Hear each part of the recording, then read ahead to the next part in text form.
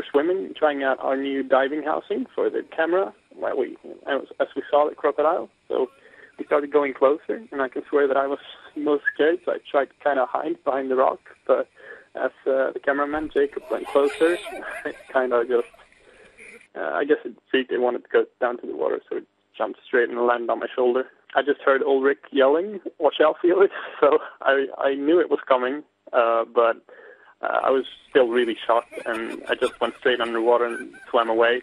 And my shoulder was hurting a little bit, so I didn't really know if anything had happened because of the adrenaline. People are saying that we're really stupid that we didn't, and while watching it afterwards, we completely agree with that. It was really stupid, but I guess we got caught in the moment.